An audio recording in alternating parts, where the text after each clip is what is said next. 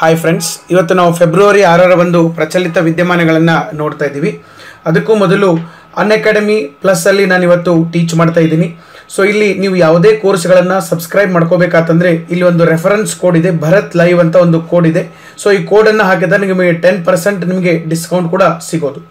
So ಇವತ್ತಿನ ಡಿಸ್ಕಷನಲ್ಲಿ ಮೊದಲಿಗೆ ನಾವು ಡಿಸ್ಕಸ್ ಮಾಡ್ತಾ ಇದ್ದೀವಿ ಯುನೆಸ್ಕೋ ಪಾರಂಪರಿಕ ಪಟ್ಟಿಗೆ ಸೇರಿದಂಥ ಜೈಪುರ ನಗರ. ಸೊ ಜೈಪುರ ನಗರ 2019ರಲ್ಲಿ ವಿಶ್ವ ಪಾರಂಪರಿಕ ಪಟ್ಟಿಗೆ ಸೇರಿದೆ. ಬಟ್ ಈಗ ಯಾಕೆ ನ್ಯೂಸಲ್ಲಿದೆ ಅಂತಂದರೆ ಅದರದ್ದು ಸರ್ಟಿಫಿಕೇಟ್ ಬಂದಿದೆ. ಇದನ್ನು ರಾಜಸ್ಥಾನ್ ಚೀಫ್ ಮಿನಿಸ್ಟರು ಇಡೀ ರಾಜಸ್ಥಾನ್ ಜನತೆಗೆ ಒಂದು ಡೆಡಿಕೇಶನನ್ನು ಮಾಡಿದ್ದಾರೆ. ಸೊ ಹೀಗಾಗಿ ಇದು ಮತ್ತೆ ನ್ಯೂಸಲ್ಲಿ ಬಂದಿದೆ.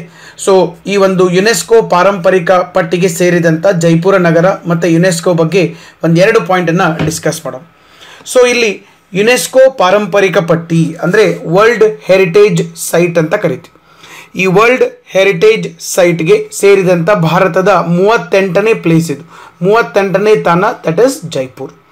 ಸೊ ಇಲ್ಲಿ ಯುನೆಸ್ಕೋ ಸಂಸ್ಥೆ 3 ವರ್ಗಗಳ ಅಡಿಯಲ್ಲಿ ತಾಣಗಳನ್ನು ಪಟ್ಟಿ ಮಾಡ್ತಾ ಬರೋದು. ಫಸ್ಟು ಒಂದು ಕಲ್ಚರಲ್ ಅಂತಂದರೆ ಸಾಂಸ್ಕೃತಿಕ ಕಲ್ಚರಲ್, ಇನ್ನೊಂದು ನ್ಯಾಚುರಲ್ ಅಂದರೆ ನೇಚರ್ ಇದ್ದಿದ್ದು ನ್ಯಾಚುರಲ್, ಇನ್ನು ಎರಡನೇದೇನಂತಂದರೆ ಮೂರನೇದು ಮಿಕ್ಸ್ಡ್ ಕಲ್ಚರ್ ಪ್ಲಸ್ ನೇಚರ್ ಎರಡು ಮಿಕ್ಸ್ ಇದ್ದಂಥದ್ದು. ಸೊ ಸಾಂಸ್ಕೃತಿಕವಾಗಿ, ನೈಸರ್ಗಿಕವಾಗಿ ಹಾಗೂ ಸಾಂಸ್ಕೃತಿಕ ಮತ್ತು ನೈಸರ್ಗಿಕ ಮಿಶ್ರಿತ. ಸೊ ಈ ರೀತಿ 3 ವರ್ಗಗಳಲ್ಲಿ ಯುನೆಸ್ಕೋ ಸಂಸ್ಥೆ ಈ ಒಂದು ಪಟ್ಟಿಯನ್ನು ಮಾಡಬೇಕಾದಾಗ ಕನ್ಸಿಡರೇಷನ್ ಮಾಡೋದು. ಸೊ ಈ ವರ್ಗಗಳಲ್ಲಿ ಪಾರಂಪರಿಕ ತಾಣಗಳನ್ನು ಆಯ್ಕೆ ಮಾಡ್ತಾ ಬಂದಿದೆ. ಮತ್ತು ಯಾವುದರ ಅಡಿಯಲ್ಲಿ ಇದಕ್ಕೆ ಒಂದು ನಿಯಮ ಕೂಡ ಇದೆ, ಒಂದು ಕನ್ವೆನ್ಷನ್ ಇದೆ, that is convention concerning the protection of world cultural and natural heritage. So ಇದು ಜಾರಿಗೆ ಬಂದಿದ್ದು 1972ರಲ್ಲಿ. ಇದನ್ನು ಅನುಷ್ಠಾನ ಮಾಡೋಕ್ಕೆ ಶುರು ಮಾಡಿದ್ದು 1975ರಿಂದ. ಸೊ ಪಾರಂಪರಿಕ ಪಟ್ಟಿಯಲ್ಲಿರುವಂಥ ತಾಣಗಳನ್ನು ಸಂರಕ್ಷಣೆ ಮಾಡೋಕ್ಕೆ ಆಯಾ ದೇಶಗಳಿಗೆ ಯುನೆಸ್ಕೋ ಸಂಸ್ಥೆ ಮಾರ್ಗದರ್ಶನವನ್ನು ನೀಡ್ತಾ ಬರೋದು. ಫಾರ್ ಎಕ್ಸಾಂಪಲ್ ನಮ್ಮಲ್ಲೀಗ ತಾಜ್ ಮಹಲ್ ಇದೆ. ಸೊ ತಾಜ್ ಮಹಲನ್ನು ಪಾರಂಪರಿಕ ಪಟ್ಟಿಗೆ ಸೇರಿಸಿದ್ರು ಅಂತಂದರೆ ತಾಜ್ ಮಹಲ್ಗೆ ಯಾವುದೇ ರೀತಿಯಿಂದ ತೊಂದರೆ ಆಗದಂಗೆ ನಮ್ಮ ಭಾರತ ಸರ್ಕಾರಕ್ಕೆ ಸೊ ಟೈಮ್ ಟು ಟೈಮ್ ಸಲಹೆ ಸೂಚನೆಗಳನ್ನು ನೀಡುವಂಥ ಕೆಲಸ ಯಾರ್ದು? ಯುನೆಸ್ಕೋ ಸಂಸ್ಥೆದು. ಅಂದರೆ ಅದಕ್ಕೆ ಯಾವುದೇ ರೀತಿಯಾದಂಥ ಫಾರ್ ಎಕ್ಸಾಂಪಲ್ ಸ್ವಲ್ಪ ದಿವಸಗಳ ಹಿಂದೆ ಆಮ್ಲೀಯ ಮಳೆ ಆಗ್ತಾ ಇತ್ತು, ಆ್ಯಸಿಡ್ ರೈನ್ ಆಗ್ತಾ ಇತ್ತು, ಆಮೇಲೆ ಅದರ ಜೊತೆಗೆ ವಾಯು ಮಾಲಿನ್ಯದಿಂದ ಅದು ಕಲರನ್ನು ಕಳ್ಕೊಳ್ತಾ ಇತ್ತು, ಅಥವಾ ಯಾವುದೋ ಒಂದು ಚಟುವಟಿಕೆಗಳಿಂದ ಈ ಒಂದು ಮಾನ್ಯುಮೆಂಟ್ ಸ್ಮಾರಕಕ್ಕೆ ಏನಾದರೂ ತೊಂದರೆ ಆದರೆ ಅದರ ಬಗ್ಗೆ ಕೇರ್ ತಗೊಳ್ಳೋಕ್ಕೆ ಯುನೆಸ್ಕೋದವರು ಭಾರತ ಸರ್ಕಾರಕ್ಕೆ ಅಂದರೆ ಆಯಾ ದೇಶದ ಸರ್ಕಾರಕ್ಕೆ ಆ ಒಂದು ಸ್ಮಾರಕಗಳು ಎಲ್ಲಿದ್ದಾವ ಆ ದೇಶದ ಸರ್ಕಾರಗಳಿಗೆ ಒಂದು ಸಲಹೆಗಳನ್ನು ಕೊಡುವಂಥ ಒಂದು ಅಧಿಕಾರ ಯುನೆಸ್ಕೋ ಸಂಸ್ಥೆಗೆ ಬರುತ್ತೆ. ಅಂದರೆ ಯಾವುದೇ ಪಾರಂಪರಿಕ ತಾಣಗಳು ಯುನೆಸ್ಕೋ ವರ್ಲ್ಡ್ ಹೆರಿಟೇಜ್ ಲಿಸ್ಟಲ್ಲಿ ಸೇರಿಕೊಂಡ್ರೆ ಅದರ ರಕ್ಷಣೆ ಆಗೋದಂತೂ ಖಚಿತ. ನೆಕ್ಸ್ಟು ಜೈಪುರಕ್ಕೆ ಈಗಾಗಲೇ ಈ ಸ್ಥಾನಮಾನವನ್ನು ಕೊಟ್ಟಿದ್ದಾರೆ. ಜೈಪುರ ನಮಗೆಲ್ಲ ಗೊತ್ತಿದ್ದಂಗೆ it is a cultural city, ಇದೊಂದು ಸಾಂಸ್ಕೃತಿಕ ನಗರ. ಈ ನಗರವನ್ನು 1727ರಲ್ಲಿ ಸವಾಯಿ ಜೈಸಿಂಗ್ ಇವರು ರಜಪೂತದ ಆಡಳಿತಗಾರ, ಇವರು ಈ ನಗರವನ್ನು ಕಟ್ಟಿಸಿದ್ರು. ಸೊ ಜೈಪುರ್ ನಿಮಗೆಲ್ಲ ಗೊತ್ತೇ ಇದೆ, ಇದನ್ನು ಪಿಂಕ್ ಸಿಟಿ ಅಂತ ಕೂಡ ಕರಿತೀವಿ. ಸೊ ಯುನೆಸ್ಕೋ ಬಗ್ಗೆ ಒಂದೆರಡು ಪಾಯಿಂಟ್ ನಾವು ತಿಳ್ಕೊಳ್ಳೋದಾತಂದರೆ ನಯುನೆಸ್ಕೋ ಇದರದ್ದು ಫುಲ್ ಫಾರ್ಮ್ ಏನಂತಂದರೆ United Nations educational scientific and cultural organisation. ಇದು ಸ್ಥಾಪನೆಯಾಗಿದ್ದು ನವೆಂಬರ್ 16, 1945. ಇದರ ಕೇಂದ್ರ ಕಚೇರಿ ಫ್ರಾನ್ಸ್ನ ಪ್ಯಾರಿಸ್ನಲ್ಲಿದೆ. ಇದರ ಅಧ್ಯಕ್ಷರು ಆಡ್ರಿ ಅಜೋಲೆ ಇದರ ಅಧ್ಯಕ್ಷರು. ಸೊ ವಿಶ್ವಸಂಸ್ಥೆಯ ಆರ್ಥಿಕ ಮತ್ತು ಸಾಮಾಜಿಕ ಮಂಡಳಿಯ ಅಡಿಯೊಳಗಡೆ ಇದು ಕಾರ್ಯವನ್ನು ನಿರ್ವಹಿಸೋದು. United Nations socio economic council ಅಂತ ಕರಿತೀವಿ, ಸಾಮಾಜಿಕ ಮತ್ತು ಆರ್ಥಿಕ ಮಂಡಳಿ. ಸೊ ಈ ಒಂದು ಸಂಸ್ಥೆಯ ಅಡಿಯೊಳಗಡೆ ಯುನೆಸ್ಕೋ ಕಾರ್ಯವನ್ನು ನಿರ್ವಹಿಸ್ತಾ ಬರೋದು. ಇನ್ನು ನಾವು ಜೈಪುರ್ ಬಗ್ಗೆ ನೋಡಬೇಕಾತಂದರೆ Jaipur is a cultural city ಅಂತ ನಾವು ಈಗಾಗಲೇ ಹೇಳಿದ್ದೀವಿ. ಸಾಕಷ್ಟು ಸಾಂಸ್ಕೃತಿಕ ನಗರಗಳು, ಸಾಂಸ್ಕೃತಿಕ ಸ್ಮಾರಕಗಳನ್ನು ಹೊಂದಿದಂಥ ಒಂದು ನಗರ. ಇದರಲ್ಲಿ ಬಹಳ ಪ್ರಸಿದ್ಧ ಇರುವಂಥದ್ದು ಸೊ ಹವಾ ಮೆಹಲ್ ಅಂತ ಕರಿತೀವಿ. This is a very famous monument ಇನ್ ಜೈಪುರ್, ಹವಾ ಮೆಹಲ್. ಇಲ್ಲಿ ರಾಣಿಯರು ಇಲ್ಲೆಲ್ಲ ಸಂತೆ ಇಲ್ಲೆಲ್ಲ ಬಾಜಾರ್ ನಡಿಬೇಕಾದಾಗ ರಾಣಿಯರು ಇಲ್ಲಿ ಬಂದು ಕೂತ್ಕೋತಾ ಇದ್ರು. ಅಂದರೆ ಆ ಕಾಲದಲ್ಲಿ ಹೆಣ್ಣುಮಕ್ಕಳಿಗೆ ಹೊರಗೆ ಹೋಗೋಕ್ಕೆ ಅವಕಾಶಗಳು ಇರಲಿಲ್ಲ. ಸೊ ಹೀಗಾಗಿ ಇಲ್ಲಿ ಬಂದು ಕೂತ್ಕೋತಾ ಇದ್ರು. ವಾಯು ವಿಹಾರಕ್ಕೆ ಹೋದಂಥ ಟೈಮಲ್ಲಿ ಗಾಳಿಯನ್ನು ಸೇವನೆ ಮಾಡೋಕೆ ಕೂಡ ಇಲ್ಲಿ ಬರ್ತಾ ಇದ್ರು. ಸೊ ಹೀಗಾಗಿ ಹವಾ ಮೆಹಲ್ ಅಂತ ಕರೀತಾರೆ. ಇನ್ನು ಇದು ಆಂಬರ್ ಫೋರ್ಟ್. ಇದು ಜೈಪುರ್ ನಗರದಿಂದ ಸುಮಾರು ಒಂದು 10 ಕಿಲೋಮೀಟರ್ ದೂರದಲ್ಲಿ ಬೆಟ್ಟದ ಮೇಲೆ ಇರ್ತಕ್ಕಂಥ ಒಂದು ನಗರ. ಬಹಳ ಅದ್ಭುತವಾಗಿ ಕಟ್ಟಿದಂಥ ಒಂದು ಫೋರ್ಟ್, ಇದು ಕೋಟೆ. ಇದು ಯಾವ ಥರ ಕಟ್ಟಿದ್ದಾರೆ ಅಂತಂದರೆ ಇದು ಕೋಟೆ. ಈ ಕೋಟೆಯ ಸುತ್ತಮುತ್ತಲೂ ಏನು ಮಾಡಿಬಿಟ್ಟಿದ್ದಾರೆ ಅಂತಂದರೆ ಸರೋವರವನ್ನು ನಿರ್ಮಾಣ ಮಾಡಿದ್ದಾರೆ. ಯಾಕಂದರೆ ನಿಮಗೆ ಗೊತ್ತಿದೆ ಜೈಪುರ್ ಬರೋದು ರಾಜಸ್ಥಾನಲ್ಲಿ, ರಾಜಸ್ಥಾನಲ್ಲಿ ಎಕ್ಸ್ಟ್ರೀಮ್ ಟೆಂಪ್ರೇಚರ್ ಇರೋದು. ಇಲ್ಲಿ ಬೇಸಿಗೆ ಕಾಲದಲ್ಲಿ ಟೆಂಪ್ರೇಚರ್ ಪೂರ್ತಿ ಜಾಸ್ತಿ ಹೋಗೋದು, ಚಳಿಗಾಲದಲ್ಲಿ ಟೆಂಪ್ರೇಚರ್ ಪೂರ್ತಿ ಕಡಿಮೆ ಆಗೋದು. ಸೊ ಈ ಬೇಸಿಗೆ ಕಾಲದಲ್ಲಿ ಟೆಂಪ್ರೇಚರ್ ಜಾಸ್ತಿ ಹೋದಾಗ, ಮಾರುತಗಳು ಬೀಸಬೇಕಾದಾಗ ಗಾಳಿಯಲ್ಲಿ ಇರ್ತಕ್ಕಂಥ ತೇವಾಂಶ, ನೀರು, ತಂಪನ್ನು ತಗೊಂಡ್ಬಂದು ಈ ಒಂದು ಕೋಟೆ ಒಳಗಡೆ ತಂಪಾಗಲಿ ಅನ್ನೋ ದೃಷ್ಟಿಯಿಂದ ಈ ರೀತಿ ಇದನ್ನು ಕಟ್ಟಿದ್ದಾರೆ, ಆಂಬರ್ ಫೋರ್ಟ್. ಮತ್ತು ಇದನ್ನು ಎತ್ತರ ಪ್ರದೇಶದಕ್ಕೆ ಹೋದಂಗೆ ಪ್ರೆಷರು ಕಡಿಮೆ ಆಗೋದು, ನೆಕ್ಸ್ಟು ಟೆಂಪ್ರೇಚರ್ ಕೂಡ ಕಡಿಮೆ ಆಗೋದು. ಸೊ ಈ ಉದ್ದೇಶದಿಂದ ಇದನ್ನು ಎತ್ತರ ಪ್ರದೇಶದಲ್ಲಿ ಆಂಬರ್ ಫೋರ್ಟನ್ನು ಕಟ್ಟಿದ್ದಾರೆ. ಇದೇ ರೀತಿ ಜಲ್ ಮೆಹಲ್ ಕೂಡ ಇಲ್ಲಿ ನೀವು ನೋಡ್ತಾ ಇದ್ದೀರಿ, ಜಲ್ ಮೆಹಲ್ ಅಂತ ಕರಿತೀವಿ. ಸುತ್ತಲೂ ಕೆರೆ ಇದೆ, ಈ ಕೆರೆ ಸುತ್ತಲೂ ಎಲ್ಲ ಊರಿದೆ, ಜೈಪುರ್ ಇದೆ. ಈ ಕೆರೆಯ ಮಧ್ಯಭಾಗದೊಳಗಡೆ ಇಲ್ಲಿ ಯಾವುದು ಜಲ್ ಮೆಹಲ್ ಅಂತ ಕಟ್ಟಿದ್ದಾರೆ. ಇದನ್ನ ಬೇಸಿಗೆ ಕಾಲದಲ್ಲಿ ಮಾತ್ರ ರಾಜರುಗಳು ಯೂಸ್ ಮಾಡ್ತಾ ಇದ್ರು. ಬೇಸಿಗೆ ಕಾಲದಲ್ಲಿ ಸಾಕಷ್ಟು ಬೇಸಿಗೆ ಇರೋದ್ರಿಂದ ಮತ್ತೆ ಜೈಪುರ್ ಸುತ್ತಮುತ್ತಲೂ ಗುಡ್ಡ ಪ್ರದೇಶ ಇದೆ. ಸೊ ಎಲ್ಲ ಕಡೆ ಬೆಟ್ಟ ಪ್ರದೇಶ ಇರೋದ್ರಿಂದ ಎಕ್ಸ್ಟ್ರೀಮ್ ಟೆಂಪ್ರೇಚರ್, ಭಾಳ ಹೈಯೆಸ್ಟ್ ಟೆಂಪ್ರೇಚರಲ್ಲಿ ರೆಕಾರ್ಡ್ ಆಗೋದು. ಸೊ ಹೀಗಾಗಿ ಆ ಒಂದು ಟೆಂಪ್ರೇಚರನ್ನು ಸಹಿಸಿಕೊಳ್ಳೋಕ್ಕೆ ಸೊ ರಾಜರುಗಳು ಈ ಒಂದು ಅರಮನೆಗೆ ಬರ್ತಾ ಇದ್ರು. ಓನ್ಲಿ ಇದು ಎಲ್ಲಿ ಇನ್ ದಿ ಸಮ್ಮರ್ ಸೀಸನ್, ಬೇಸಿಗೆ ಕಾಲದಲ್ಲಿ ಮಾತ್ರ. ಅಂದರೆ ಏನೇ ಮಾಡಿದ್ರು ಕೂಡ ಒಂದು ಸೈಂಟಿಫಿಕ್ ಆಗಿ ಮಾಡ್ತಾ ಬಂದಂಥದ್ದು. ಅದರ ಜೊತೆಗೆ ಇದನ್ನು ಪಿಂಕ್ ಸಿಟಿ ಅಂತ ಕರಿತೀವಿ. Pink city, ಜೈಪುರನ್ನು pink city. ಯಾಕಂದರೆ ನೀವು ಇಲ್ಲಿ ನೋಡ್ಬೋದು ಎಲ್ಲ ಕಾಂಪ್ಲೆಕ್ಸ್ಗಳು ಪಿಂಕ್ ಕಲರ್ ಇದಾವೆ, ಇಲ್ಲಿಯೂ ಕೂಡ ಎಲ್ಲ ಪಿಂಕ್ ಕಲರ್ ಇದೆ. ಜೈಪುರಲ್ಲಿ ಫಾರ್ ಎಕ್ಸಾಂಪಲ್ ಯಾರೋ ಒಬ್ಬರು ಹೋಗಿ ಅವರು ಸ್ವಂತ ಖರ್ಚಿನಲ್ಲೇ ಮನೆ ಕಟ್ಸಿದ್ರು ಕೂಡ ಅದು ಹೊರಗಡೆ ಪಿಂಕ್ ಕಲರನ್ನೇ ಪೇಂಟ್ ಮಾಡಬೇಕು, ಬೇರೆ ಯಾವುದೇ ಕಲರನ್ನು ಹಚ್ಚಕ್ಕೆ ಬರೋದಿಲ್ಲ. ಪಿಂಕಲ್ಲೇ ಸ್ವಲ್ಪ ಲೈಟ್ ಪಿಂಕು, ಡಾರ್ಕ್ ಪಿಂಕ್ ಮಾಡ್ಬೋದು, ಬಟ್ ಪಿಂಕ್ ಬಿಟ್ಟು ಬೇರೆ ಯಾವುದೇ ಕಲರನ್ನು ಹಚ್ಚಕ್ಕೆ ಬರೋದಿಲ್ಲ. ಸೊ ನೀವು ಫೋಟೋ ನೋಡಿದ್ರೆ ನಿಮ್ಗೆ ಗೊತ್ತಾಗ್ತೈತಿ ಎಲ್ಲ ಪಿಂಕ್ ಕಲರ್ನೇ ಇದೆ. ಇವನ್ ಡಿವೈಡರ್, ರೋಡಲ್ಲಿ ಇರ್ತಕ್ಕಂಥ ಡಿವೈಡರ್ ಕೂಡ ಇವು ಪಿಂಕ್ ಕಲರಲ್ಲೇ ಇದು. ಅಂದರೆ ಈ ಸಿಟಿಗೆ ತನ್ನದೇ ಆದಂಥ ಒಂದು ಪರಂಪರೆ ಇದೆ. ಆ ಪರಂಪರೆಯನ್ನು ಮುಂದುವರಿಸ್ಕೊಂಡು ಹೋಗೋಕ್ಕೆ ಆ ಪಿಂಕ್ ಕಲರನ್ನು ಕೊಡ್ತಾ ಬರ್ತಾ ಇದ್ದಾರೆ. ಮತ್ತು ನಾವು ಜೈಪುರಲ್ಲಿ ನೋಡ್ತಾ ಇರ್ತಕ್ಕಂಥ ಈ ಮಾನ್ಯುಮೆಂಟ್ಗಳು, ಹವಾ ಮೆಹಲ್ ಇರ್ಬೋದು, ಜಲ್ ಮೆಹಲ್ ಇರ್ಬೋದು, ಆಂಬರ್ ಫೋರ್ಟ್ ಇರ್ಬೋದು, ಇವು ಕೂಡ ಪಿಂಕ್ ಕಲರಲ್ಲೇ ಇದಾವೆ. ಸೊ ಎಲ್ಲ ಪಿಂಕಲ್ಲಿ ಇದಾವೆ. ಹೀಗಾಗಿ ಇದನ್ನು ಪಿಂಕ್ ಸಿಟಿ ಅಂತ ನಾವು ಕರಿತೀವಿ. ಪಿಂಕ್ ಅಂತಂದರೆ ಲವ್ ಮತ್ತು ಪ್ರಾಸ್ಪ್ಯಾರಿಟಿ, ಲವ್, ಪ್ರೀತಿ ಮತ್ತು ಸಮೃದ್ಧತೆಯ ಸಂಕೇತವಾಗಿ ಜೈಪುರ್ ನಗರಕ್ಕೆ ಪಿಂಕ್ ಕಲರನ್ನು ಕೊಡ್ತಾ ಬರ್ತಾ ಇದ್ದಾರೆ. ನೆಕ್ಸ್ಟು ಇನ್ನು ನಮ್ಮ ಈಗಾಗಲೇ ನಾನು ನಿಮಗೆ ಹೇಳಿದೆ ನ್ಯಾಚುರಲ್ಲು, ಕಲ್ಚರಲ್ಲು ಮತ್ತು ಮಿಕ್ಸ್ಡ್ ಅಂತೇಳಿ. ಸೊ ಇಲ್ಲಿ ನಮಗೆ ವರ್ಲ್ಡ್ ಹೆರಿಟೇಜ್ ಸೈಟ್ ಟೋಟಲ್ ನಮ್ಮ ಇಂಡಿಯಾದಲ್ಲಿ ಎಷ್ಟಿದಾವೆ ಈಗ 38 ಇದಾವೆ. 38ನೇದನ್ನೇ ಯಾವುದಿದೆ ನಮಗೆ ಜೈಪುರ್ ಇದೆ. ಸೊ ಇದರೊಳಗಡೆ ಕೆಲವೊಂದು ನ್ಯಾಚುರಲ್ ಇದಾವೆ, ಕೆಲವೊಂದು ಕಲ್ಚರಲ್ ಇದಾವೆ, ಇನ್ನು ಕೆಲವೊಂದು ನ್ಯಾಚುರಲ್ ಪ್ಲಸ್ ಕಲ್ಚರಲ್ ಮಿಕ್ಸ್ ಇದೆ. ಸೊ ಈಗ ನಾವು ಇಲ್ಲಿ ನೋಡ್ತಾ ಬಂದಂತಂದರೆ ಸೊ ನಮಗಿಲ್ಲಿ 30 ವರ್ಲ್ಡ್ ಹೆರಿಟೇಜ್ ಸೈಟ್ಗಳು ಕಾಣ್ತಾ ಇದ್ದಾವೆ. ಇವು ಎಂಥವು? ಇವೆಲ್ಲ ಕಲ್ಚರಲ್ ಸೈಟ್ಸ್. ಇಲ್ಲಿ ನಮಗೆ ಆಗ್ರಾ ಫೋರ್ಟ್ ಇರ್ಬೋದು, ಅಜಂತಾ ಕೇವ್ಸ್ ಇರ್ಬೋದು, ಅದರ ಜೊತೆಗೆ ಬುದ್ಧಿಸ್ಟ್ ಮಾನ್ಯುಮೆಂಟ್ಸ್ ಇರ್ಬೋದು, ಎಲ್ಲೋರಾ ಕೇವ್ಸ್ ಇರ್ಬೋದು, ಫತೇಪುರ್ ಸಿಕ್ರಿ, ಇತ್ತೀಚೆಗೆ ಆದಂಥವು ಕೆಲವೊಂದಿದ್ದವು. ಇತ್ತೀಚೆಗೆ ಆಗಿದ್ರೊಳಗಡೆ ನಾವು ನೋಡಬೇಕಾತಂದರೆ ರಾಣಿ ಕಿ ವಾವ್ ಅಂತೇಳಿ, ರಾಣಿ ಕಿ ವಾವ್ ಇದು ಗುಜರಾತಲ್ಲಿ ಇರುವಂಥದ್ದು. ಇದರ ಜೊತೆಗೆ ಜಂತರ್ ಮಂತರ್, ಜೈಪುರಲ್ಲೇ ಜಂತರ್ ಮಂತರ್ ಇದೆ. ಜಂತರ್ ಮಂತರ್ ಅಂದರೆ ಹಳೆ ಕಾಲದಲ್ಲೆಲ್ಲ ಎಲ್ಲರ ಕಡೆ ಗಡಿಯಾರಗಳಿರಲಿಲ್ಲ, ಸೂರ್ಯನ ಬೆಳಕಿನ ಮೇಲೆ ಆ ಒಂದು ಕಿರಣಗಳು ಬೀಳೋ ಆಧಾರದ ಮೇಲೆ, ನೆರಳು ಬೀಳೋ ಆಧಾರದ ಮೇಲೆ ಟೈಮನ್ನು ಕಂಡುಹಿಡಿಯುವಂಥದ್ದು.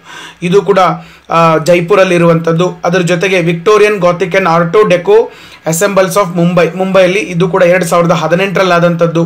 ಇನ್ನು 2019ರಲ್ಲಿ ನಾವು ಈಗಾಗಲೇ ಡಿಸ್ಕಸ್ ಮಾಡ್ತಾ ಇರುವಂತಹ ಓಕೆ, ಸೊ ರಾಜಸ್ಥಾನ್ ಕೂಡ ಇಲ್ಲಿ ಆಯ್ಕೆಯಾಗಿರುವಂಥದ್ದು. Next historic city of Ahmedabad 2017ನಲ್ಲಿ. ಇವೆಲ್ಲ ಇತ್ತೀಚೆಗೆ ಈ ಒಂದು ಪಟ್ಟಿಯಲ್ಲಿ ಸೇರ್ಕೊಂಡಿರ್ತಕ್ಕಂಥ ತಾಣಗಳು. ಸೊ 30 ಎಂಥವಿದಾವ ಸಾಂಸ್ಕೃತಿಕ ತಾಣಗಳಿದ್ದು. ಈ 30 ಸಾಂಸ್ಕೃತಿಕ ತಾಣಗಳು ಸ್ವಲ್ಪ ನೆನ್ಪಿಟ್ಕೊಳ್ಳೋಕೆ ಸಾಧ್ಯ ಆಗಿರಬೇಕು. ಮತ್ತು ನಮ್ಮಲ್ಲಿಂದ ಇಲ್ಲಿ ನೀವು ನೋಡ್ತಾ ಇರ್ಬೋದು ಹಂಪಿಯನ್ನು ಕೂಡ ಆ್ಯಡ್ ಮಾಡಿದ್ದಾರೆ. 1986ರಲ್ಲಿ ಹಂಪಿಯನ್ನು ಆ್ಯಡ್ ಮಾಡಿದರು. ಮತ್ತು ಮಹಾಬಲಿಪುರಂ ಅಥವಾ ಇದನ್ನು ಮಮಲ್ಲಾಪುರಂ ಅಂತ ಕರಿತೀವಿ, ಇದನ್ನು ಕೂಡ ಆ್ಯಡ್ ಮಾಡಿದ್ದಾರೆ. ನಾನು ಇದನ್ನು ಯಾಕೆ ಹೇಳ್ತಾ ಇದ್ದೀನಿ ಅಂತಂದರೆ ಇತ್ತೀಚೆಗೆ ಇಂಡಿಯಾ ಮತ್ತು ಚೈನಾ ನಡುವೆ ಅನೌಪಚಾರಿಕ ಶೃಂಗಸಭೆ ಕೂಡ ನಡೆದಿತ್ತು. ಸೊ ಹೀಗಾಗಿ ಆ ಒಂದು ಸಾಂಸ್ಕೃತಿಕ ತಾಣದ ಬಗ್ಗೆ ಅದು ವರ್ಲ್ಡ್ ಹೆರಿಟೇಜ್ ಲೈಟ್ ವಿಶ್ವ ಪಾರಂಪರಿಕ ಪಟ್ಟಿಯಲ್ಲಿ ಅದರದ್ದು ಸ್ಥಾನ ಇದೇನೋ ಇಲ್ಲೋ ಈ ರೀತಿ ಕೂಡ ಕ್ವಶನ್ ಬರುವಂಥ ಸಾಧ್ಯತೆಗಳಿದೆ. ಮತ್ತು ಕರ್ನಾಟಕದ್ದು ಪಟ್ಟದಕಲ್ಲು ಕೂಡ ಇದರೊಳಗಡೆ ಇದೆ.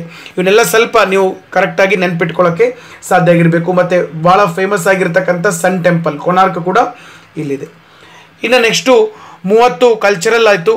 ಇನ್ನು 7 ಏನಿದಾವೆ ನ್ಯಾಚುರಲ್ ಸೈಟ್ಸ್. ಇದು 7 ನ್ಯಾಚುರಲ್ ಸೈಟ್ಸ್ ಯಾವುದು? For example great Himalayan national park ಇದು ಇದೆ. Next Kaziranga national park, ಕೊಲಾಡಿಯೋ national park ಇದು ರಾಜಸ್ಥಾನದಲ್ಲಿದೆ. Manas, Nanda Devi, Sundarbans, western Ghats 2012ರಲ್ಲಿ western ಘಾಟ್ಸನ್ನು ಸೇರಿಸಿದ್ದಾರೆ. Great Himalayan national park ಇದನ್ನು ಕೂಡ 2014ರಲ್ಲಿ ಸೇರಿಸಿದ್ದಾರೆ. ಇವೆಲ್ಲ ನೈಸರ್ಗಿಕವಾದಂಥ ಪಾರಂಪರಿಕ ತಾಣಗಳು 7 ಇದು.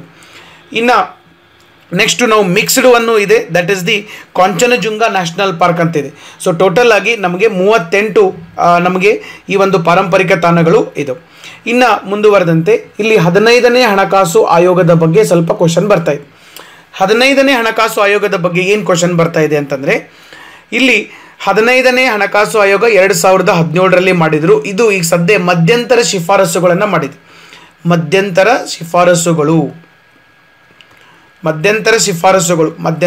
ಇದು ಇಂಟೀರಿಯಂ ರೆಕಮೆಂಡೇಶನ್ಸ್ ಅಂತ ಕರಿತೀವಿ. ಸರಿ, ಯಾಕೆ ಪೂರ್ಣ ಪ್ರಮಾಣದಲ್ಲಿ ಯಾಕೆ ಶಿಫಾರಸುಗಳನ್ನು ಮಾಡಿಲ್ಲ? ಪೂರ್ಣ ಪ್ರಮಾಣದಲ್ಲಿ ಯಾಕೆ ಮಾಡಿಲ್ಲ ಅಂತಂದರೆ, ಕಳೆದ ವರ್ಷದಲ್ಲಿ ಆದಂಥ ಕೆಲವೊಂದು ರಾಜಕೀಯ ಬದಲಾವಣೆಗಳು, ಆಮೇಲೆ ಆರ್ಥಿಕವಾದಂಥ ಬದಲಾವಣೆಗಳು, ಈ ರಾಜಕೀಯ ಮತ್ತು ಆರ್ಥಿಕ ಬದಲಾವಣೆಗಳಿಂದ ಹಣಕಾಸು ಆಯೋಗಕ್ಕೆ ಪೂರ್ಣ ಪ್ರಮಾಣದ ಶಿಫಾರಸುಗಳನ್ನು ಮಾಡೋಕ್ಕಾಗಿಲ್ಲ. ಅದರೊಳಗಡೆ ಜಮ್ಮು ಕಾಶ್ಮೀರ ರಾಜ್ಯದ ಸ್ಥಾನಮಾನ ರದ್ದು ಮಾಡಿದ್ದಾಗಿರ್ಬೋದು, ಅಥವಾ GST ಬಂದಿರೋದಾಗಿರ್ಬೋದು, ನೋಟ್ ಬ್ಯಾನ್ ಆಗಿರ್ಬೋದು. ಸೊ ಇಂಥ ಅನೇಕ ಕಾರಣಗಳಿಂದ, ದೇಶದ ಆರ್ಥಿಕ ಪರಿಸ್ಥಿತಿ ಕುಸಿತ ಇರೋದಾಗಿರ್ಬೋದು, ಇವೆಲ್ಲ ಕಾರಣಗಳಿಂದ ಇವರು ಶಿಫಾರಸನ್ನು ಪೂರ್ಣ ಪ್ರಮಾಣದಲ್ಲಿ ಮಾಡೋಕ್ಕಾಗಿಲ್ಲ. ಮಧ್ಯಂತರ ಶಿಫಾರಸುಗಳನ್ನು ಮಾಡಿದರು. ಆ ಶಿಫಾರಸುಗಳು ಏನಿದಾವ ಅದ್ರ ಬಗ್ಗೆ ನಾವು ನೋಡೋಣ. ಅದಕ್ಕಿಂತ ಮೊದಲು ಫೈನಾನ್ಸ್ ಕಮಿಷನ್ ಬಗ್ಗೆ ಮೊದಲು ನೋಡೋಣ. ಇದು ನಿಮಗೆ ಡೈರೆಕ್ಟಾಗಿ ಕ್ವಶನ್ ಬರುವಂಥ ಸಾಧ್ಯತೆಗಳಿದೆ. ಈಗಾಗಲೇ ದೇಶಾದ್ಯಂತ ಈ ಶಿಫಾರಸುಗಳ ಬಗ್ಗೆ ಚರ್ಚೆ ಆಗ್ತಾ ಇದೆ. ಮೊನ್ನೆ ಒಂದು ಬಜೆಟ್ ನಡಿಬೇಕಾದಾಗ ನಿರ್ಮಲಾ ಸೀತಾರಾಮನ್ ಅವರು ಈ ಒಂದು 15ನೇ ಹಣಕಾಸು ಆಯೋಗ ಕೊಟ್ಟಂಥ ಶಿಫಾರಸುಗಳನ್ನು ಕೂಡ ಲೋಕಸಭೆ ಒಳಗಡೆ ಮಂಡನೆ ಮಾಡಿದ್ದಾರೆ. ಸೊ 15ನೇ ಹಣಕಾಸು ಆಯೋಗ, ಇದಕ್ಕಿಂತ ಮೊದಲು ಹಣಕಾಸು ಆಯೋಗ ಅಂದರೆ ಫೈನಾನ್ಸ್ ಕಮಿಷನ್ ಅಂತ ಕರಿತೀವಿ. ಇದೊಂದು ಸಂವಿಧಾನಾತ್ಮಕ ಸಂಸ್ಥೆ. ನೆನಪಿರಲಿ, ಸಂವಿಧಾನಾತ್ಮಕ ಸಂಸ್ಥೆ ಅಂದರೆ ಆ ಸಂಸ್ಥೆಯ ಬಗ್ಗೆ ಸಂವಿಧಾನದ ವಿಧಿಯೊಳಗಡೆ ಉಲ್ಲೇಖ ಮಾಡಿರ್ತಾರೆ. ಸೊ ನಮ್ಮ ಫೈನಾನ್ಸ್ ಕಮಿಷನ್ ಆಫ್ ಇಂಡಿಯಾ ಏನಿದೆ, ಇದು ಶುರುವಾಗಿದ್ದು 1951ರಿಂದ. ಇದನ್ನು ಯಾವ ವಿಧಿಯಲ್ಲಿ ಆರಂಭ ಮಾಡಲಾಯಿತು? Article number 280 of Indian constitution. ಸಂವಿಧಾನದ 280ನೇ ವಿಧಿಯ ಪ್ರಕಾರ ಭಾರತದಲ್ಲಿ ಒಂದು ಹಣಕಾಸು ಆಯೋಗ ಇರಬೇಕಂತೇಳಿ ಮಾಡಿದೆ. ಇದಾದಮೇಲೆ ಇದರ ಉದ್ದೇಶ ಏನು? ಫೈನಾನ್ಸ್ ಕಮಿಷನ್ ಉದ್ದೇಶ ಏನು ಅಂತಂದರೆ, financial relation between centre and the state. For example, ಇವತ್ತು ಸೆಂಟ್ರಲ್ ಗೌರ್ಮೆಂಟ್ ಇದೆ. ಸೊ ಸೆಂಟ್ರಲ್ ಗೌರ್ಮೆಂಟ್ ಏನು ಮಾಡಬೇಕಾಗ್ತೈತಿ? ಇದಕ್ಕೆ ಬಂದಂಥ ಎಲ್ಲ ಟ್ಯಾಕ್ಸನ್ನು ಬೇರೆ ಬೇರೆ ರಾಜ್ಯಗಳಿಗೆ ಕೊಡಬೇಕು. ಕರ್ನಾಟಕಕ್ಕೆ ಎಷ್ಟು ದುಡ್ಡು ಕೊಡಬೇಕು, ತಮಿಳುನಾಡಿಗೆ ಎಷ್ಟು ದುಡ್ಡು ಕೊಡಬೇಕು, ಜಾರ್ಖಂಡ್ಗೆ ಎಷ್ಟು ದುಡ್ಡು ಕೊಡಬೇಕು, ಜಮ್ಮು ಆ್ಯಂಡ್ ಕಾಶ್ಮೀರಿಗೆ ಎಷ್ಟು ದುಡ್ಡು ಕೊಡಬೇಕು, ಇವನ್ನೆಲ್ಲವನ್ನು ಡಿಸೈಡ್ ಮಾಡಬೇಕು. ಸೊ ಕೇಂದ್ರ ಸರ್ಕಾರ ರಾಜ್ಯಗಳಿಗೆ ಯಾವ ಆಧಾರದಲ್ಲಿ ಯಾವಾಗ ಎಷ್ಟು ದುಡ್ಡು ಕೊಡಬೇಕು ಅನ್ನೋದನ್ನು ನಿರ್ಧಾರ ಮಾಡೋದನ್ನೇ ಫೈನಾನ್ಸ್ ಕಮಿಷನ್ ಅಂತ ಕರಿತೀವಿ. ಸೊ ಇದನ್ನು ನಿರ್ಧಾರ ಮಾಡೋಕ್ಕೇ ಇದನ್ನು ಟೈಮ್ ಟು ಟೈಮ್ ನಮ್ಮ ಭಾರತದ ಗೌರವಾನ್ವಿತ ರಾಷ್ಟ್ರಪತಿಗಳು ಇದನ್ನು ಮಾಡ್ತಾ ಹೋಗೋದು. ಸೊ ಈಗ ಸದ್ಯ 15ನೇ ಹಣಕಾಸು ಆಯೋಗ ಅಸ್ತಿತ್ವದಲ್ಲಿದೆ. ಆ್ಯಕ್ಚುಲಿ ಇದರದ್ದು ಟರ್ಮ್ ಇರೋದು 5 ವರ್ಷ ಮಾತ್ರ. ಬಟ್ ಕೆಲವೊಂದು ಸಾರಿ ಏನಾದರೂ ಎಮರ್ಜೆನ್ಸಿ ಬಂದಾಗ, ತುರ್ತು ಪರಿಸ್ಥಿತಿ ಇದ್ದಾಗ, ಬಹಳ ಅನಿವಾರ್ಯತೆ ಇದ್ದಾಗ ಇದನ್ನು 6 ವರ್ಷ 7 ವರ್ಷ ಹಿಂಗೆ ಎಕ್ಸ್ಟೆಂಡ್ ಕೂಡ ಮಾಡಬಹುದು. ಈಗ ಸದ್ಯ ಹಣಕಾಸು ಆಯೋಗದ ಅಧ್ಯಕ್ಷರು ಯಾರಿದ್ದಾರೆ? ಇಲ್ಲಿ ಅಧ್ಯಕ್ಷರು NK ಸಿಂಗ್ ಅಂತ ಇದ್ದಾರೆ. ಮತ್ತು ಇದು ಸ್ಥಾಪನೆ ಯಾವಾಗಾಯಿತು? 15ನೇ ಹಣಕಾಸು ಆಯೋಗವನ್ನು 2017ರಲ್ಲಿ ಭಾರತದ ರಾಷ್ಟ್ರಪತಿಗಳು ಸ್ಥಾಪನೆ ಮಾಡಿದರು. ಯಾವ ವಿಧಿಯ ಅಡಿಯೊಳಗಡೆ? ಸಂವಿಧಾನದ 280ನೇ ವಿಧಿ ಅಡಿಯೊಳಗಡೆ. ಇದರ ಮೊದಲ ಅಧ್ಯಕ್ಷರು, ಹಣಕಾಸು ಆಯೋಗ ಸ್ಥಾಪನೆಯಾದಾಗ 1951ರಲ್ಲಿ ಇದರ ಮೊದಲ ಅಧ್ಯಕ್ಷರು ಯಾರಿದ್ರು? KC ನಿಯೋಗಿ. ನೆಕ್ಸ್ಟು, ಈ ಹಣಕಾಸು ಆಯೋಗ ನೀಡಿದ ವರದಿಯನ್ನು ನೀಡ್ತೈತಲ್ಲ, ಇದನ್ನು ಸರ್ಕಾರ ಪಾಲನೆ ಮಾಡಬೇಕಂತಲೇ ಏನಿಲ್ಲ. It is not binding on the government of India, but government can consider this. Government ಅದನ್ನು ಕನ್ಸಿಡರ್ ಮಾಡಬೇಕು, ಅದ್ರ ಒಪ್ಪಲೇಬೇಕಂತ ಹೇಳಿ ಒಂದು ನಿಯಮ ಇಲ್ಲ. ಅದಕ್ಕೆ ಇದನ್ನು ನಾವು ಶಿಫಾರಸುಗಳು ಅಂತ ಕರಿತೀವಿ. ನೆಕ್ಸ್ಟು 15ನೇ ಹಣಕಾಸು ಆಯೋಗದ ಶಿಫಾರಸುಗಳು ಏನು ಹೇಳ್ತಾ ಇದ್ದಾರಾ? ಸೊ ಮೊದಲೇದಾಗಿಲ್ಲಿ ಕೇಂದ್ರದ ತೆರಿಗೆಯಲ್ಲಿ ಸೊ ರಾಜ್ಯಗಳ ಪಾಲನ್ನು 42ರಿಂದ 41ಕ್ಕೆ ಇಳಿಸಿದ್ದಾರೆ. ಸೊ ಈಗ 14ನೇ ಹಣಕಾಸು ಆಯೋಗ ಏನು ಹೇಳ್ತಾ ಇತ್ತು?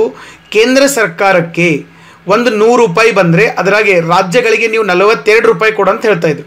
ಈಗ ಇವ್ರೇನು ಹೇಳ್ತಾ ಇದ್ದಾರೆ? 100 ರೂಪಾಯಿಲಿ 42 ರೂಪಾಯಿ ಬೇಡ, 41 ರೂಪಾಯಿ ಕೊಡ್ರಿ. ಅಂದರೆ 1% ರಾಜ್ಯಗಳ ಪಾಲನ್ನು 15ನೇ ಹಣಕಾಸು ಆಯೋಗ ಕಡಿಮೆ ಮಾಡಿದೆ. ಯಾಕೆ ಕಡಿಮೆ ಮಾಡಿದೆ ಅಂತಂದರೆ, ಇಲ್ಲಿ ಮುಖ್ಯವಾಗಿ ನಮಗೆ ಹೋದ ವರ್ಷ ಜಮ್ಮು ಆ್ಯಂಡ್ ಕಾಶ್ಮೀರ್ ಅಂತಕ್ಕಂಥ ಒಂದು ರಾಜ್ಯವನ್ನು ನಾವು ವಿಂಗಡಣೆ ಮಾಡಿ ಜಮ್ಮು ಕಾಶ್ಮೀರ್ ಮತ್ತು ಲದಾಖ್ ಅಂತಕ್ಕಂಥ 2 ಕೇಂದ್ರಾಡಳಿತ ಪ್ರದೇಶಗಳು, ಯೂನಿಯನ್ ಟೆರಿಟರೀಸನ್ನು ಮಾಡಿದ್ವಿ.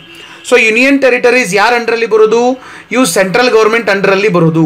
ಸೊ ಇಲ್ಲಿ ಡೆವಲಪ್ಮೆಂಟ್ಸ್ಗೆ ನಮಗೆ ದುಡ್ಡು ಜಾಸ್ತಿ ಬೇಕು, ಅದಕ್ಕೆ ನಾವು 1%ಅನ್ನು ನಮ್ಮ ಕಡೆ ಇಟ್ಕೋತಾ ಇದ್ದೀವಿ ಅಂತೇಳಿ ಕೇಂದ್ರ ಸರ್ಕಾರ ಕೂಡ ಇಲ್ಲಿ ಸಮರ್ಥನೆಯನ್ನು ಮಾಡಿಕೊಂಡಿದೆ. ಸೊ ಇದು ಒಂದು ರೆಕಮೆಂಡೇಶನ್ ಅಂತ ಹೇಳ್ಬೋದು. Next, horizontal devolution of resources. So ಇಲ್ಲಿ 14ನೇ ಹಣಕಾಸು ಆಯೋಗ ಹಾರಿಜಾಂಟಲ್ ಡೆವಲ್ಯೂಷನ್ ಅನ್ನು ಆಯ್ಕೆ ಮಾಡಿಕೊಂಡಿತ್ತು. ಇವರು ಕೂಡ ಇದನ್ನೇ ಆಯ್ಕೆ ಮಾಡ್ಕೊಂಡಿದ್ದಾರೆ. ಹಾರಿಜಾಂಟಲ್ ಮತ್ತೆ ಒಂದು ಹಾರಿಜಾಂಟಲ್ ಇದೆ, ಇನ್ನೊಂದು ವರ್ಟಿಕಲ್ ಡೆವಲ್ಯೂಷನ್. ಈ ರೀತಿ ಎರಡು ರೀತಿ ಹಣವನ್ನು ಬಿಡುಗಡೆ ಮಾಡೋದು. ಹಾರಿಜಾಂಟಲ್ ಅಂತಂದ್ರೆ ಇನ್ನು ಸೆಂಟ್ರಲ್ ಗೌರ್ಮೆಂಟ್ ಇಂದ ಡೈರೆಕ್ಟ್ ಆಗಿ ಸ್ಟೇಟ್ ಗೌರ್ಮೆಂಟ್ಗಳಿಗೆ ಕೊಡೋದು. ವರ್ಟಿಕಲ್ ಅಂತಂದ್ರೆ between the state governments, state government ಅಲ್ಲೇ ಬಿಟ್ವೀನ್ ದಿ ಸ್ಟೇಟ್ ಗೌರ್ಮೆಂಟ್, ಇದನ್ನ ನಾವು ವರ್ಟಿಕಲ್ ಡೆವಲ್ಯೂಷನ್ ಅಂತ ಕರಿತೀವಿ, ಇದನ್ನ ಹಾರಿಜಾಂಟಲ್ ಡೆವಲ್ಯೂಷನ್ ಅಂತ ಕರಿತೀವಿ. ಸೊ ಈಗ ಒಂದು ಪ್ರಾಬ್ಲಮ್ ಆಗಿದೆ ಇತ್ತೀಚೆಗೆ. ಏನು ಪ್ರಾಬ್ಲಮ್ ಆಗಿದೆ?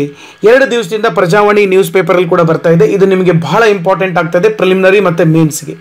ಸೊ ಇಲ್ಲಿ ಸದರ್ನ್ ಸ್ಟೇಟ್ಸ್, ದಕ್ಷಿಣ ಭಾರತದ ರಾಜ್ಯಗಳು ತಮ್ಮ ಆದಾಯವನ್ನು ಕಡ್ಕೋತಾ ಇದ್ದವು. ಸೊ ಈಗಾಗಲೇ ನಮ್ಮ ಬಜೆಟಲ್ಲಿ ಕೂಡ ಸಾಕಷ್ಟು ಜನ ಡಿಸ್ಕಸ್ ಮಾಡಿದರು. ಬಜೆಟ್ ನಡಿಬೇಕಾದಾಗ ಇಲ್ಲ ಕರ್ನಾಟಕದ ಪಾಲು ಇನ್ಮೇಲೆ ಕಡಿಮೆ ಆಗೋದು, ಕರ್ನಾಟಕಕ್ಕೆ ಕೇಂದ್ರ ಸರ್ಕಾರದಿಂದ ಬರುವಂಥ ಅನುದಾನ ಇನ್ನೂ ಕಡಿಮೆ ಆಗ್ತಾ ಹೋಗೋದು, ಮತ್ತು ಉತ್ತರದ ರಾಜ್ಯಗಳಿಗೆ ಹೆಚ್ಚಾಗೋದು. ಸೊ ಯಾಕೆ ಹಿಂಗೆ ಆಗ್ತಾ ಇದೆ? ಸೊ ಇಲ್ಲಿ ಹಣವನ್ನು ಕೊಡಬೇಕಾದಾಗ ಕಾರಣ ಏನಾಗ್ತದೆ ಅಂತಂದರೆ ಪಾಪ್ಯುಲೇಷನ್ ಆಧಾರದ ಮೇಲೆ ಹಣವನ್ನು ಕೊಡ್ತಾ ಬರ್ತಾರೆ. For example, south Indian states most developed state in India. ನಿಮಗೊಂದು ಗೊತ್ತಿರಲಿ, ಇಡೀ ನಮ್ಮ ಭಾರತ ದೇಶದೊಳಗಡೆ ಅತ್ಯಂತ ಮುಂದುವರೆದಂಥ ರಾಜ್ಯಗಳಂತಂದರೆ ದಕ್ಷಿಣದ ರಾಜ್ಯಗಳು. ಅದರಲ್ಲಿ ನಮಗೆ ಮುಂಬೈ ಇರ್ಬೋದು, ಕೇರಳ ಇರ್ಬೋದು, ಗೋವಾ ಇರ್ಬೋದು, ಕರ್ನಾಟಕ ಇರ್ಬೋದು, ಆಂಧ್ರ ಪ್ರದೇಶ ಇರ್ಬೋದು, ತೆಲಂಗಾಣ ಇರ್ಬೋದು, ತಮಿಳುನಾಡು ಇರ್ಬೋದು, ಇವೆಲ್ಲ ಭಾಳ ಮುಂದುವರೆದಂಥ ಪ್ರದೇಶಗಳು. ಸೊ ಈ ಎಲ್ಲ ಮುಂದುವರೆದಂಥ ರಾಜ್ಯಗಳಿಂದ ರೆವೆನ್ಯೂ ಗೌರ್ಮೆಂಟ್ಗೆ ಆದಾಯ ಜಾಸ್ತಿ ಹೋಗೋದು. ಬಟ್ ಈ ಹೋದಂಥ ಆದಾಯ ಏನಿದೆ ಗೌರ್ಮೆಂಟ್ಗೆ, ಈ ಆದಾಯವನ್ನು ಮತ್ತೆ ವಾಪಸ್ ಕೊಡಬೇಕಾದಾಗ ನಮ್ಮ ಸೆಂಟ್ರಲ್ ಗೌರ್ಮೆಂಟ್ ಏನು ಮಾಡ್ತೈತೆ ಅಂದರೆ ಮುಂದುವರೆದ ರಾಜ್ಯಗಳಿಗೆ ಕೊಡೋದಿಲ್ಲ, ಇದನ್ನು ಹಿಂದುಳಿದ ರಾಜ್ಯಗಳಿಗೆ ಕೊಡ್ತೈತೆ.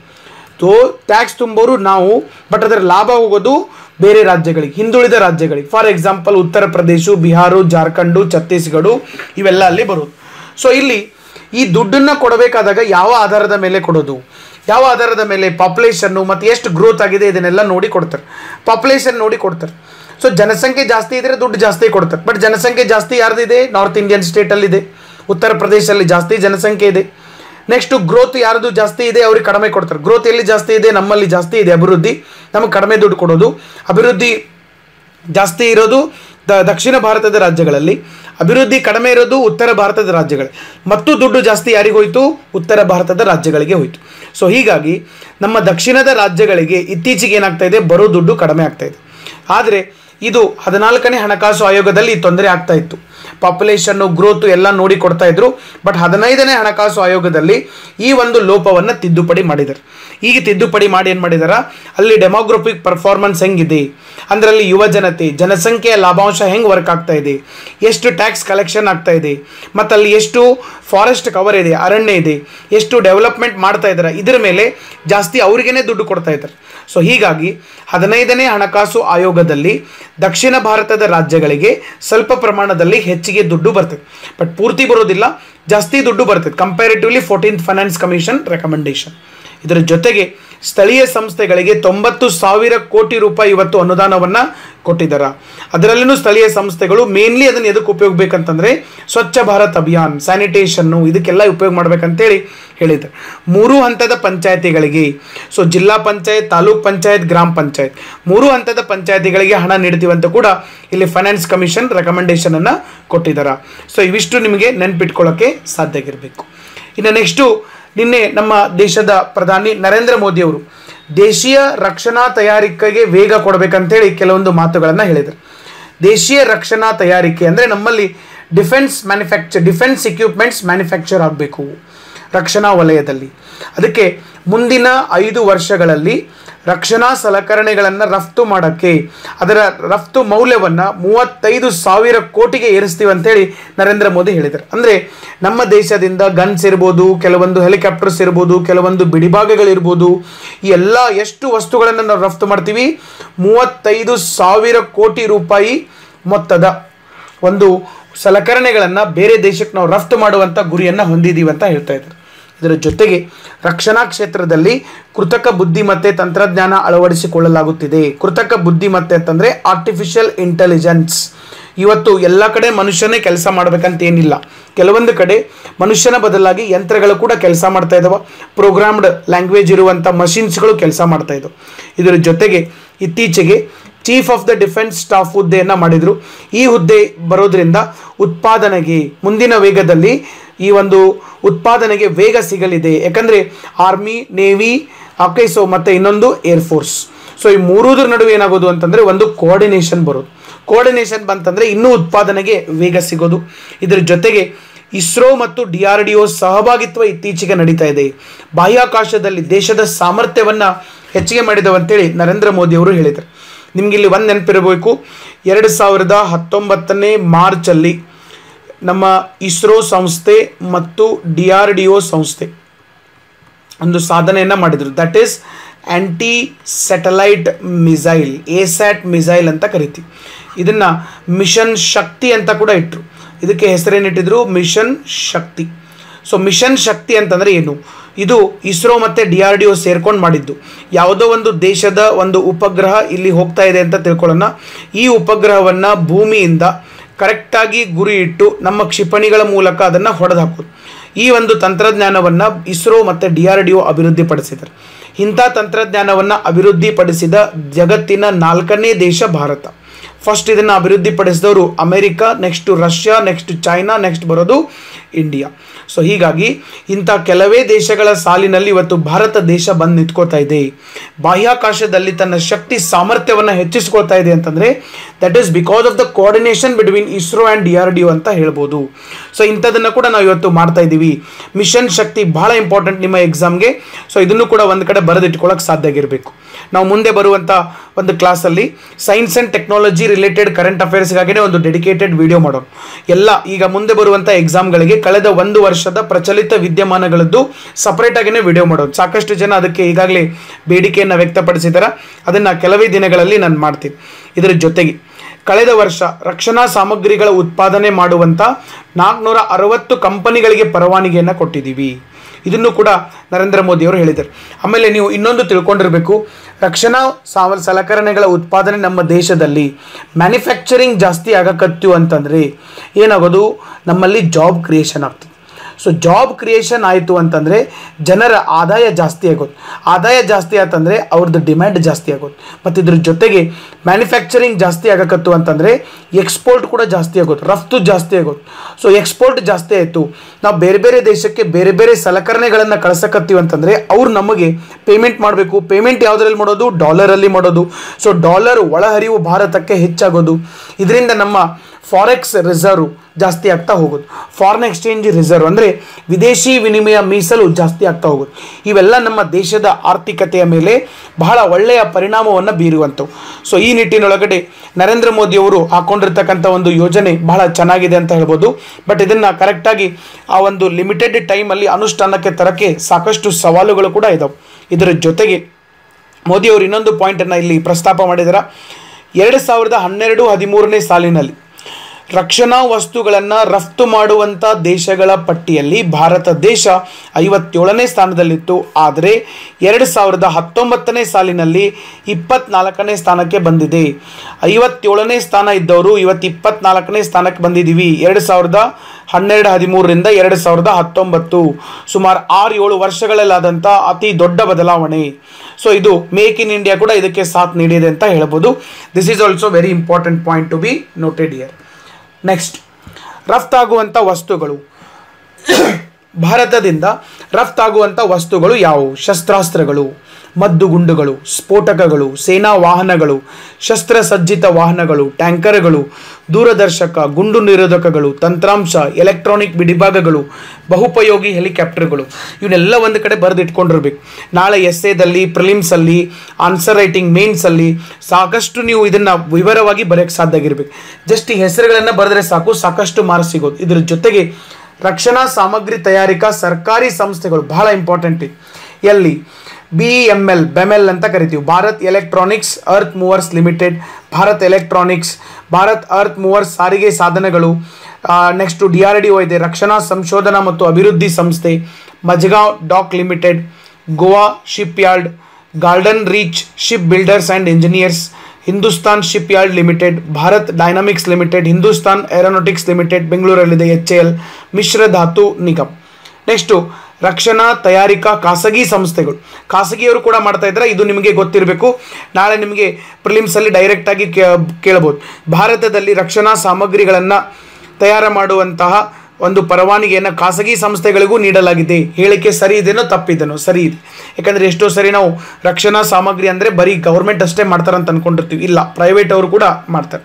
ಸೊ MKV ಇರ್ಬೋದು, ಟಾಟಾ ಅಡ್ವಾನ್ಸ್ ಸಿಸ್ಟಮ್ಸ್ ಇರ್ಬೋದು, Godrej, Adani, Ashok Leyland, Larsen and turbo, L&T, Kirloskar limited, dynamic technology limited, Mahindra, Reliance defence and engineering, ಇದು ಕೂಡ ಇತ್ತೀಚೆಗೆ ಬಂದಿದೆ, ಫುಂಜ್ ಲಾಯ್ಡ್.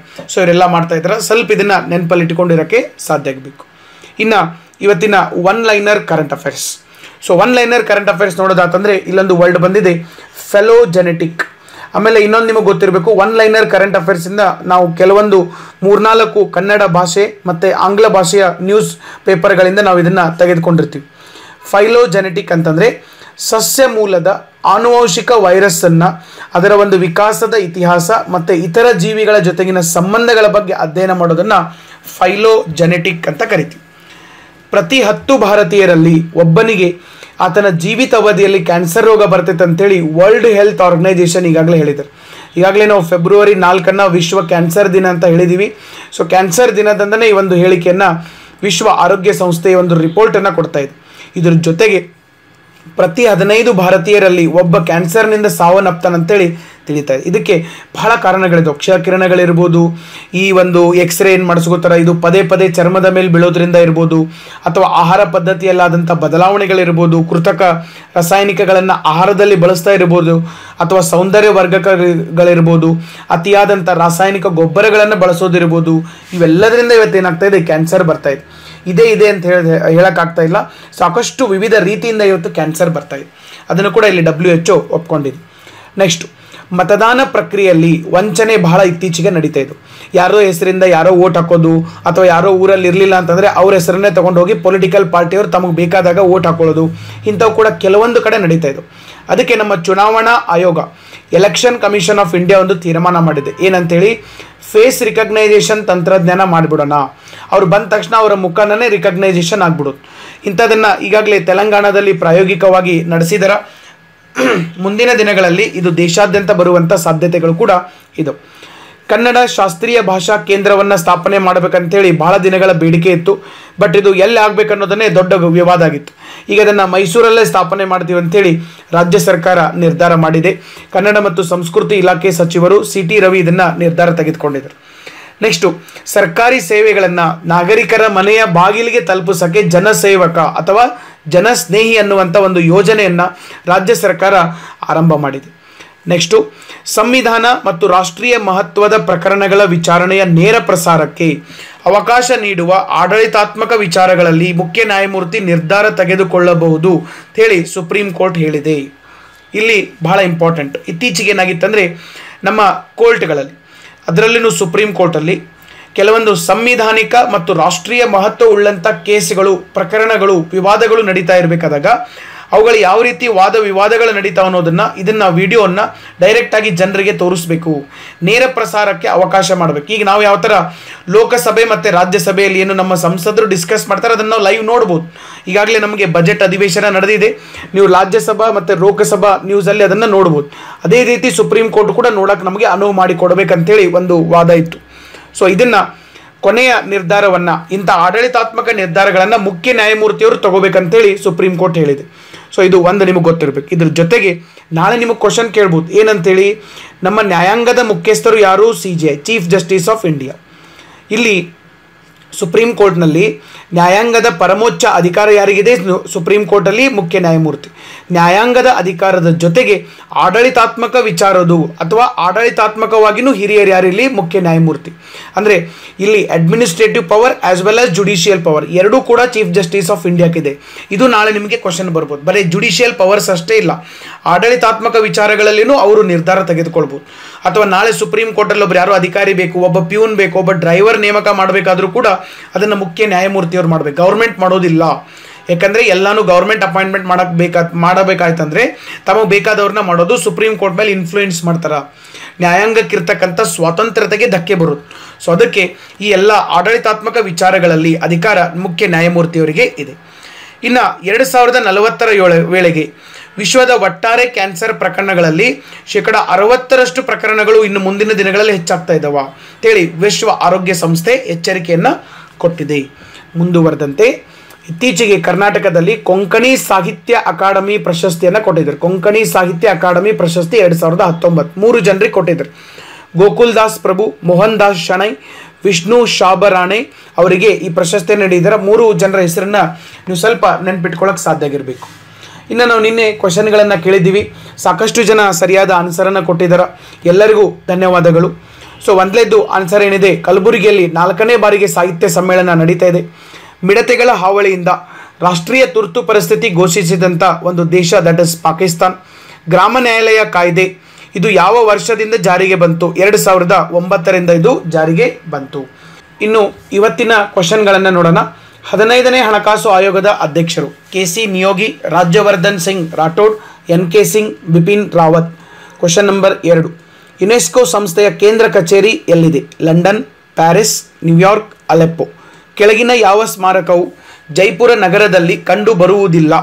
ಅಂಬರ್ ಕೋಟೆ, ಜಲ್ ಮೆಹಲ್, ಬುಲಂದ್ ದರ್ವಾಜಾ, ಹವಾ ಮೆಹಲ್. ಈ ಒಂದು ಪ್ರಶ್ನೆಗಳಿಗೆ ಸರಿಯಾದ ಉತ್ತರಗಳನ್ನು ನೀವು ಕಮೆಂಟ್ ಬಾಕ್ಸಲ್ಲಿ ಹಾಕಕ್ಕೆ ಸಾಧ್ಯ ಆಗಿರಬೇಕು. ಇವತ್ತಿನ ಡಿಸ್ಕಷನ್ನಲ್ಲಿ ನಾವು ಇಷ್ಟು ವಿಷಯಗಳನ್ನು ಡಿಸ್ಕಸ್ ಮಾಡಿದ್ದೀವಿ. ನಾಳೆಯ ವಿಡಿಯೋದಲ್ಲಿ ಇನ್ನೂ ಹೆಚ್ಚಿನ ಮಾಹಿತಿಗಳೊಂದಿಗೆ ನಾವು ನಿಮ್ಮನ್ನು ಕಾಣಸಿಗ್ತೀವಿ. ಈ ಒಂದು ವಿಡಿಯೋ ನೋಡಿದ್ದಕ್ಕಾಗಿ ತಮಗೆಲ್ಲರಿಗೂ ಧನ್ಯವಾದಗಳು. Wish you all the very best. Thank you all.